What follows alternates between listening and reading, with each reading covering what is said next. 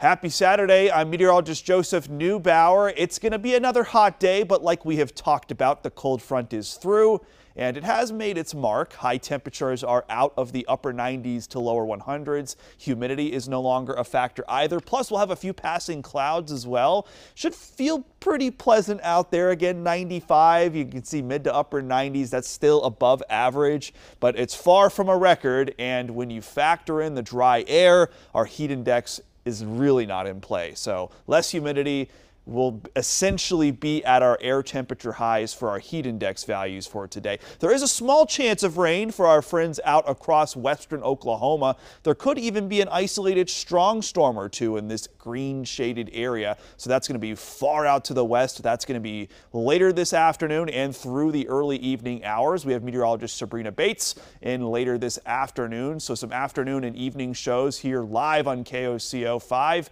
Tune in. She'll talk about this chance of rain and fill in the blanks on the rest of the weekend and next week too. Maybe that heat returning, the real deal heat. All that coming up. Join us.